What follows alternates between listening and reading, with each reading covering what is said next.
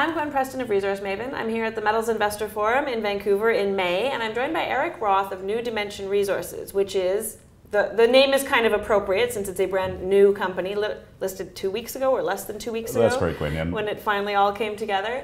So why don't you tell us the backstory here? This is kind of a cool story where you get to reunite with a portfolio of projects that you really liked before you made another amazing discovery and had to go and focus on that for a while. That's correct. So, and thanks for having me here on the show today, Gwen. So, but the story, the backstory behind this is that this all used to be part of Mariana Resources. As some of your followers would know, we had a major discovery in Turkey, which was called Hot Maden, very high-grade gold copper asset. Yes.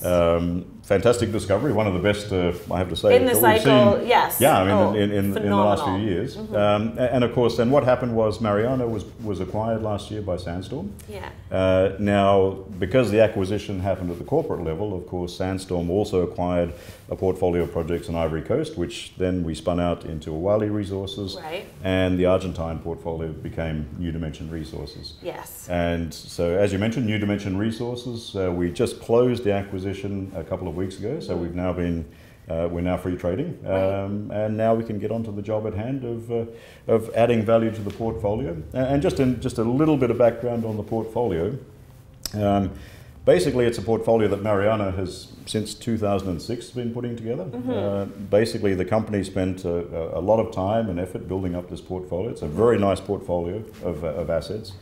As you mentioned, when Hot Maden came along, it kind of just stole the thunder. So yeah, so we really didn't have a chance. We had to park it for a few years while we focused on Turkey, and now we have the opportunity to keep moving it forward. So. But what's interesting about that is that you had been quite engaged with some of these projects. Absolutely. You obviously know them very well. You know what you like about them. You know what you'd like to seek within them, and now that means that you and your team can sort of hit the ground running with this portfolio.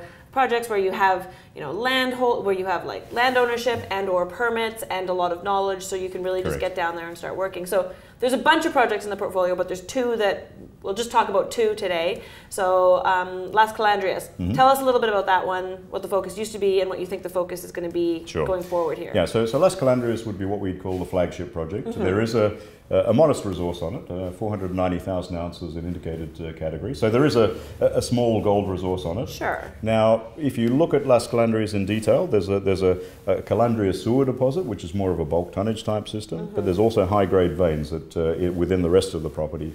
Now, Mariana in its day, and here we go back to sort of 2011, 2012, which is when they were most active, the focus was purely on the low grade because it was a new technical discovery, it was a technical success, and so there was a lot of enthusiasm around that, right? Sure, and that's what the market liked in those days as well. That's exactly what the market liked. Build big ounces, yeah. But the opportunity for us now is that a lot of the high-grade targets were inadequately tested, and that really, therein lies the opportunity for us as New Dimension. On Calandria Norte, we have again a modest resource, but it's running about 9 grams a ton. Right.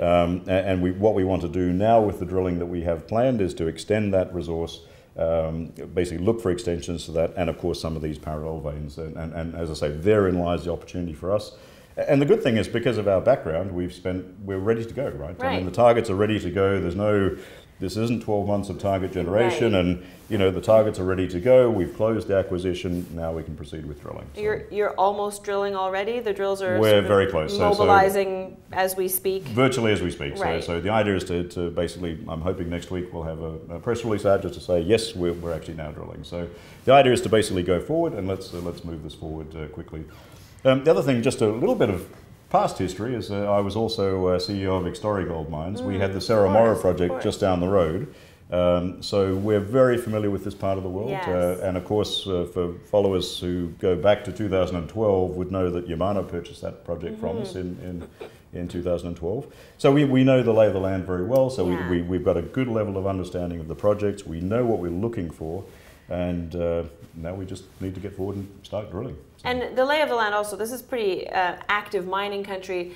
There's a lot of optionality depending on what you find. There's sort of, neighboring miners who might need ore. There's, there's lots of ways that this could work, which is always great for an exploration story. Absolutely. So what's happening in Santa Cruz right now? So we've got a very privileged position in the sense of, obviously for us, first prize is a standalone discovery. Of course. 1 to 2 million ounces of high-grade mineralization Sounds or better. good. So that for us is really first prize, right? Yeah. But the second alternative is if we happen to find resources that don't quite make enough for a standalone, we have lots of options around us in terms of processing plants. In Santa Cruz right now you have a very unusual situation where you have a lot of mill capacity, a lot of plant capacity, but not enough feed for the mills, right? So we have neighbors that are basically looking for material to put into their mills, right? So of course the first prize for us is to find another Cerro Moro, to have a standalone ourselves, but the plan B is obviously that if we find a resource that's smaller, we've got lots of options for actually taking that forward. So. And let's just talk a little bit about sort of corporate structure since you're fresh out the gate. Valuation is pretty modest for this entity, but again, brand new to the market not necessarily sure what to make of you as yet, which is why you're driving towards good news flow in the short term. Yeah, that's correct. So right now we're trading about, I guess the market cap around 10 million Canadian. So as you but as you with a mentioned, fair bit of money in the bank. Yeah, correct. We've just raised 3.8 million, so that's still there, obviously ready for the drilling. And of course the idea is that then basically we then push forward and grow the resources, particularly on those high grade systems. And so over the next months what you will see, Gwen, is you'll see the drill results coming out, you'll see as batches of results come in, we'll keep the market informed. What we would like to do is also have a resource update for around the middle of September. So in terms of what you'll see going forward, lots of news flow from the drilling, resource update, and then ideally after that we'd like to just keep drilling.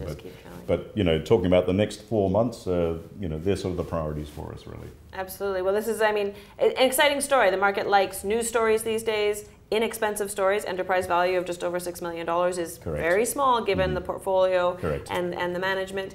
And then, active right out the gate is also, often a huge plus. That's a huge plus. That doesn't usually happen. So best of luck out there. I look forward to keeping up with all the news and hope it goes well. Thank you very much, Gwen. Great. Thank you very much. Absolutely. Pleasure.